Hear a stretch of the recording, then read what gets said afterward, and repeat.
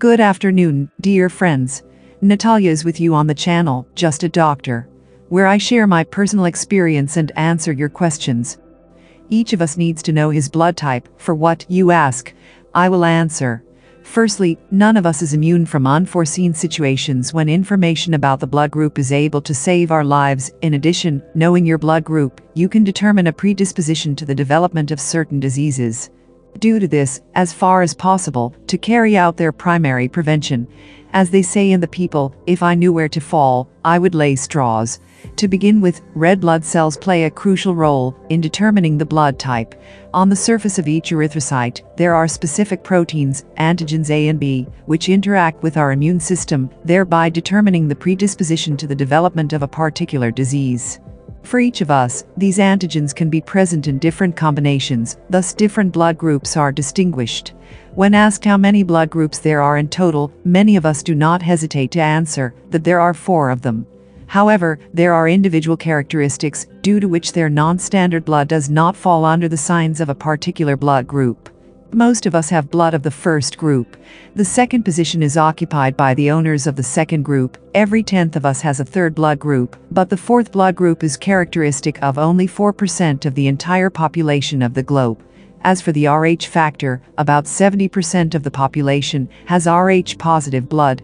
So, a certain set of red blood cells can tell a lot about each of us, and, first of all, talk about a tendency to a certain kind of diseases. How can this data be used? First of all, in order to identify weaknesses in the body in time and pay due attention to them.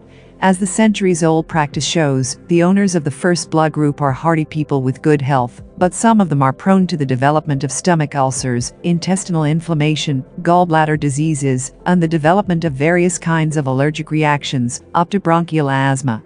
Women with this blood type are more likely than others to face problems with the reproductive sphere. Persons with the first blood group should make friends with a gastroenterologist. Many of them have specific bacteria living in the gastrointestinal tract that can destroy mucous membranes. On the other hand, it has been established that persons with the first blood group rarely have serious diseases of the cardiovascular system. By the way, mosquitoes prefer people with the first blood group, so they need to be especially diligent to protect themselves from bloodsuckers. The owners of the second blood group, according to scientists, have big problems with immunity, therefore they suffer from colds more often than others, and are prone to manifestations of allergies. It is also interesting that the owners of the second blood group are most often subject to stress due to the fact that they have higher levels of adrenaline and cortisol, as well as excessive blood clotting. Cardiovascular diseases and chronic fatigue syndrome are not accidental companions in life for NCDs. Therefore, in order to avoid many health problems, owners of the second blood group need to rest more, try to avoid various kinds of stressful effects, and devote time to relaxing types of physical activity, and, first of all, yoga classes. The majority of centenarians on our planet are people with the third blood group. They are quite hardy, not prone to various kinds of viral diseases and the development of oncology, except for bowel cancer. A real threat to the health of representatives of the third blood group may be poor blood clotting. Quite often they have problems with the bladder and diseases of the ear, throat and nose. Persons with a third blood group would not be bad to make friends with a neurologist, since sciatica becomes a frequent life partner for many of them, and Parkinson's disease at an older age. The fourth blood group is the rarest. Its representatives are more likely than others to face infections of various kinds and colds. So to speak, the immune system is lame.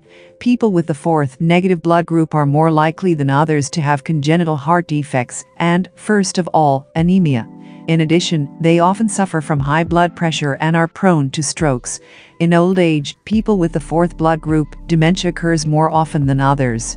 In order to prevent possible disorders, representatives of the fourth blood group need to constantly monitor the level of cholesterol, and above all its atherogenic fractions and blood sugar, as well as adhere to target blood pressure levels. Logic games will also be very useful for the development of memory and thinking. By the way, touching on the problem of a new coronavirus infection, it should also be noted that it is possible to judge how hard the disease will proceed by blood groups, and, unfortunately, the owners of the second blood group have the greatest risk of infection with the coronavirus, but those with the first blood group are much less likely to catch the coronavirus, get sick milder and die less often. Natalia was with you. Subscribe to my channel so as not to miss many new, interesting and useful videos, and be healthy.